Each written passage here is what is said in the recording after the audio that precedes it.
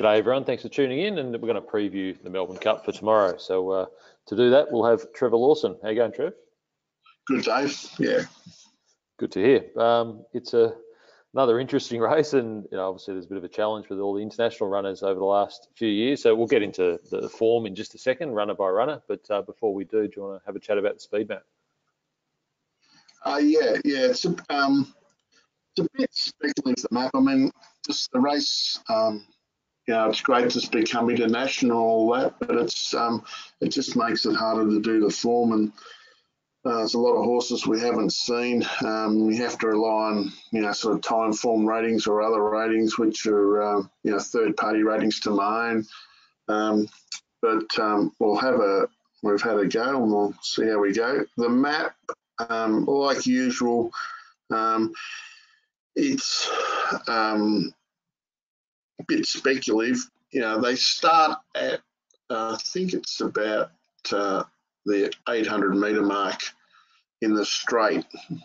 So there's a good 1,000 metres or 900 metres till they get to the first corner. So a lot of horses that are drawn wide can sort of roll forward. I thought the leader was Runway. So Gay Waterhouse source, it led at Geelong Cup, so it will lead from sort of a middle barrier. Venga Mast, the Japanese horse, Chestnut Coat, and Best Solution from a better draw, they'll all sit close. And out wide, Cross Counter, I'm not sure. It's sort of settled back in a couple of runs, and it's settled close up in a couple other runs, but they were small fields. But I just thought from the barrier, McAvoy, he would probably go forward. Rostropovich and Ace High, they'll definitely go forward, which should allow Yucatan, he'll just come across with them. So these horses will all sort of just come across, and then Yucatan will just attempt to get in sort of one off the fence, and they basically then should settle sort of forward of midfield. Young Star sort of got midfield. He may sort of kick up a bit. International Month, I'm not sure of. I've sort of got him sort of midfield, just forward of midfield. Magic Circle, his last two runs, he's sort of sat back off the pace. Prince of Aaron, I thought, would go back. And Avilius sort of likes to take a sit as well. So it and Cliffs of Moher, they'll sort of settle off midfield, I thought. But as I say, it can sort of alter a little bit because those horses with wide barriers, they sort of sometimes they like to do a bit of work early in a straight line and then try and get in. Okay. We'll have another preview up on the site from Luke Murrell, who has a pretty good understanding of the international runners, or very good understanding. He's expecting a pretty hot pace. How do you see that playing out? Possibly. I suppose it just depends how quickly if these horses here roll forward, how quickly they get across and how quickly they all find their position. So once they all, ideally they'll all want to be getting an easiest run as they can. So they'll be either want to be on the fence or one off the fence. So I suppose the quicker the majority of the horses find their position, the quicker the pace will sort of, half sort of go out of the race. But if Runway has to work to cross and these horses in the middle here, they push forward and then these horses push forward, then it could be genuinely run. But it's just, to me, it's just a bit of guesswork as to, how they want it sort of, I suppose Yucatan will want to make it a staying test like he did last start. And Best Solution ran well last start as well when it was sort of, when the pace went on at the 800. But, the Caulfield Cup, they sort of went relatively slowly during the middle stages. So, I'm sort of open to either, could be evenly run, could be slowly run, or they could go quick. It's just not definitive. Yeah, a bit of unknown there. All right, well, take us through runner by runner. I know you like to start at the bottom. Massive field, though, so the ones that you don't give much chance to, you can keep it pretty brief. Yeah, we'll skip through the ones. So the first horse is Rostropovich. He came here with a time form rating of 117, which he'd done twice. On my scale, that's about 63.5. I put him in at 63.5 in the Cox Plate. The market had him doing about 65.5. The way I do that, it's off of Betfair SP. It's a bit hard to accurately do because Winks was favourite and Winks was sort of $1.22 on Betfair, so it's hard to get a 100% accurate guide. He did 59. He did a lot of work in the race, and he was beaten one length by Avilius. Avilius got beat 7.8. He got beat 8.8. And I was happy to forgive Avilius's race run. So I've actually rated him one length off Avilius's figure of what he does in the race. So I'll put him in at, and that just happens to be his time form rating at 63.5. Cross Counter is overseas horse. He won 2 races at Ascot, then he ran at Goodwood, and then he ran second at York. He sort of progressed his ratings each run. The plus means that they thought the horse had more to give. He did 123, but that was in a field of 4. And none of the other horses have come to Australia. He then ran second at York, returning 119.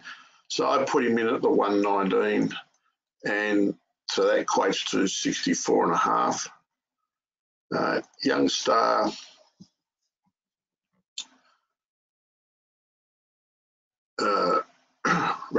won 4 in a row early in New South Wales and Queensland. The staying trips as a 3-year-old filly. It's had a good preparation. Ran terrific flashing home at Flemington in the Turnbull behind Winks, running the second quickest sectionals of the day behind Winks. And the Caulfield Cup got shuffled right back out of the race and flashed home and actually ran the quickest last 200 of the day. So I just put him in, or her in, at her Turnbull figure, 64. Runaway, excuse me, won the Geelong Cup. He returned 60.5.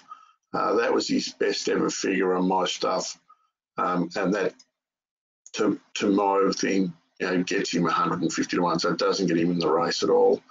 Zakata, Sir, Charles Road, Nikita, I don't think any of them have got any chances at all. Prince of Arran,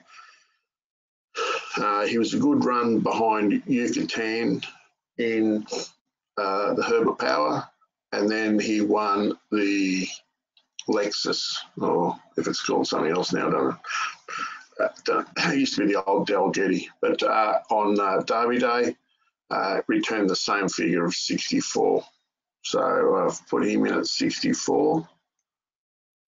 Ventura Storm won the Moonee Valley Cup, returning 62.5. He'd done 62.5 in the Turnbull. He has gone a bit better in the past, but he ran the Cup last year and got beat 30 lengths, and he ran in the Sydney Cup over the same trip and got beat 8 lengths. So I just sort of left him at the 62.5. Venga Mask and Red Cardinal, thought they were roadblocks. Finchy, his overseas horse, he ran in the Geelong Cup. He settled just off the pace. He was very one-paced in the straight. He was behind Gay's 2 horses who settled first and third, and they ran 1-2. He worked home one-paced. I rated him 63.5 for that run. The The market thought he'd do 64. He did 61.5. He came here with a time form rating of 120, but it was in a small field. So I've put him in. I improved him a length off the Geelong run and put him in at 63. Ouvre, didn't think had any chance. Bit old, it's 8 years old now. Yucatan, the favourite's an interesting one. He didn't really have any time form ratings. His best time form rating was 114. At Caulfield, the market sort of didn't really, the market thought he'd only do 62.5. This is where it becomes very subjective. He won by 1.3 lengths. To my eye, at the 100-metre mark, I thought that's when he sort of grabbed hold of him completely and throttled him right down. And to my eye, I thought he was 4 lengths in front at that point. So I gave him the equivalent of the 2.7 to make it up to 4 lengths, which was 4 kilos, which gave him a rating of 68. He sat back and wide. He circled and took off at the 1200, and then he dashed away, and it was easy to ride down. It was a super win. You couldn't possibly ride him like that in the Melbourne Cup and win again, but he doesn't have, it doesn't have to. But I assume they'll roll forward from the barrier at the start to put it out. He'll just try and get in the running line, and I think he's the horse to beat if he can return that figure again. Avilius, he won his first 4 starts in Australia, progressing his ratings nicely. Sort of won Randwick over 2000. Then he won at Flemington, the Bart Cummings to qualify for this. And then he just had a nice bowl around it in the Cox Plate, well beaten by Winks. But that was sort of expected. I've just put him in at the figure that he returned in the Bart Cummings. Marmello, he raced here last year. He ran 6th in the Cup, returning 65.5, and then he ran in, Caulfield Cup, and then he ran in the Melbourne Cup, and he was he took off and went forward and sort of did too much work and knocked right up. He came here last year with sort of a rating of 119. He returns here with a rating of about 120, which on my scale is 65. He did 65 in the Caulfield Cup last year. I mean, this is the only race that you do that I would use ratings from, 12 months ago or less. I've put him in at the 65.5 and just to see what it looks like. Ace High, on my figures, he won the Derby last year, VRC Derby, and then he ran 2nd in the Randwick Derby, HSC Derby. He produced his best figure on my stuff at Caulfield, at Randwick 2 starts ago. He was well beaten at Caulfield the other day. I didn't think he could redo that figure again. And I was happy to sort of rate him a bit less. I rated him 63.5. Who Shot the Barman I didn't like. Soundcheck did nothing first up. He came here with a rating of 119. The market thought he'd do 63.5 first up in the Geelong, in the Caulfield Cup. He didn't do anywhere near that. He did sort of 50, getting beaten 10.5 lengths. I've rated him, I put him in at 62 just to see what it looks like, and I can't price him.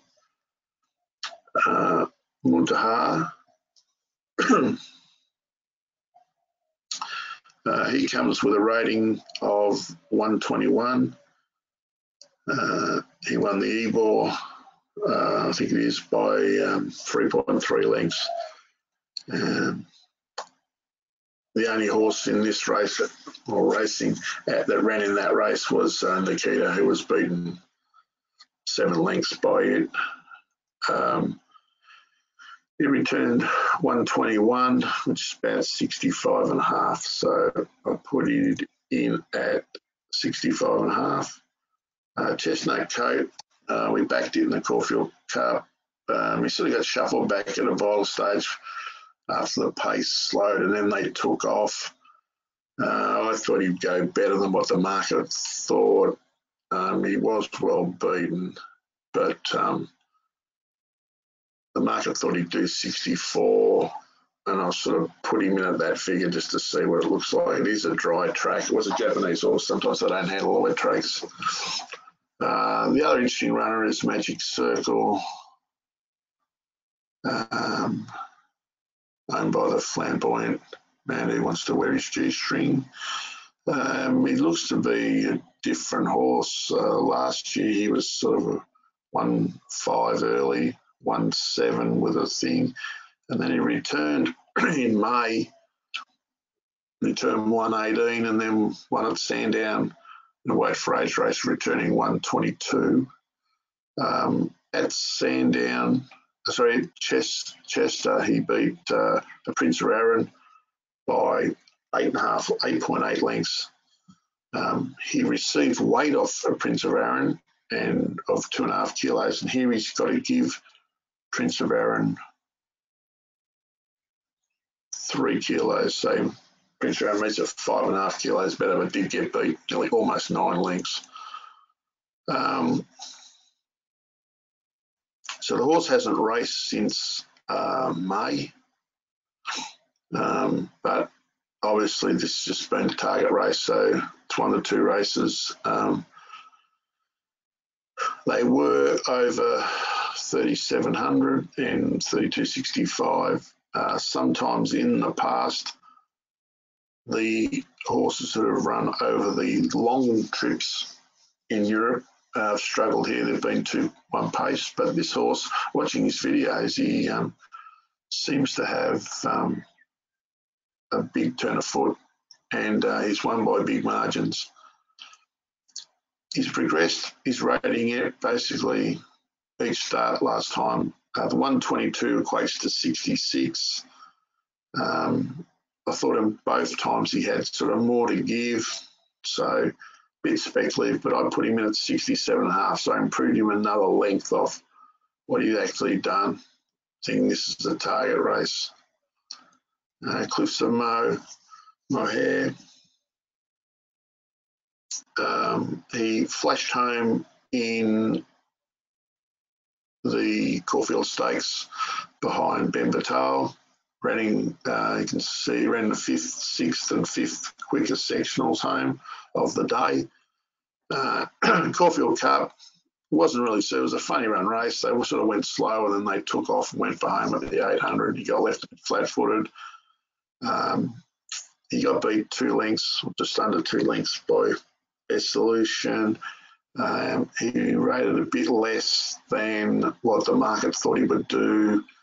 I've put him in at 60, so he's done 64.5, 63.5, and the market thought he'd do 68 the other day, and I put him at 67. So I've put him in here at 66. So I've stepped him 1 off his first up run and sort of half forgiven the other day, thinking this was the target race. So I've put him in at 66, and Best Solution was a terrific win in the Caulfield Cup. He was knocked over at the start. He just circumnavigated until he got in, sort of down the side at sort of the 1600. When Lloyd Williams' horse took off at the 800, he went with it and then just kept fighting on all the way to the line. Thought it was a terrific win. He hasn't been sort of further than 2,400 before, but in the past, a lot of those horses have run well here. I think Jerome won the Flemington, won the Cup, and I don't think he'd won sort of past 2,000, I think, or 2,400 when he came here. He did 67. I thought he'd do 66 and a half. The market thought he'd do 67, 66 and a half. So he sort of did around the market, but he did a bit of work and he was terrific. And I would assume this is a target race. So I thought he could possibly improve off that, and I put him in at 68. So the market is like this without sort of taking out the rubbish. Best Solutions sort of $12 shot. Magic Circles $10, Monster sort of 19, Marmello, Avilius 19, Yucatan not $5.50, Prince of Aaron 19, Youngstar around $10, Cross Counter around $8, and Rostovovich around $12. We go to the market.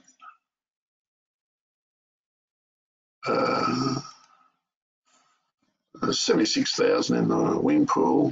Yucatan $6 favourite. But fixed odds and Betfair, Best Solutions around what price it is. Magic Circles slightly shorter.